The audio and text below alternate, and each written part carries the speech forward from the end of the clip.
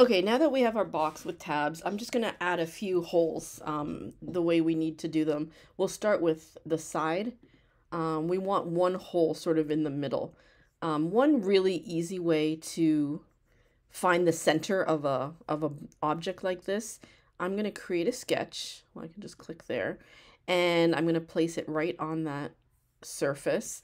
And then I'm going to take a line, and I'm going to go from one corner all the way to the other corner. So that's just a line. I'll hit escape to get out of there. Now, I'm also going to put a point. I want to put a point at the center. So I'm kind of tracing my cursor along, and at one point you'll see that triangle? That means I've reached the center. So if I click, that means I've found the center of my object. And so I can do that. Then I finish my sketch, and I want to create a hole. So I'll say hole.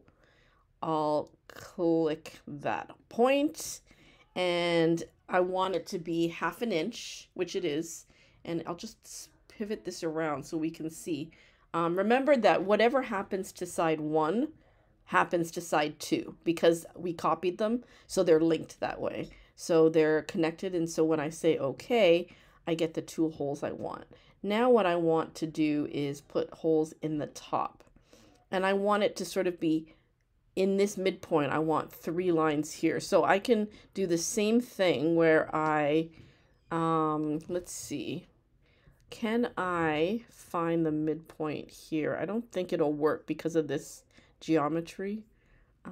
So what we're going to do is do the same idea. I'm going to put a line from here to here.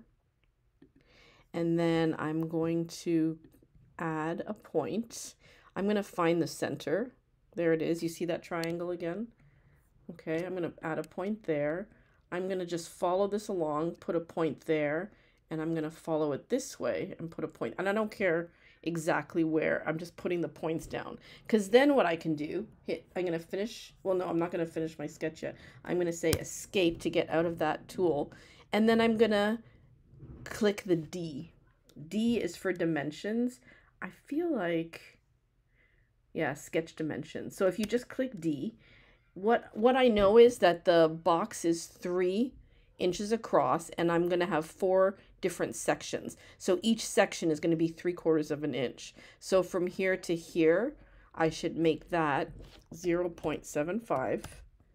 Oops, click that, 0.75. From here to here, I'm going to make that 0.75. And from here, and from here to here, I'm going to make this 0.75.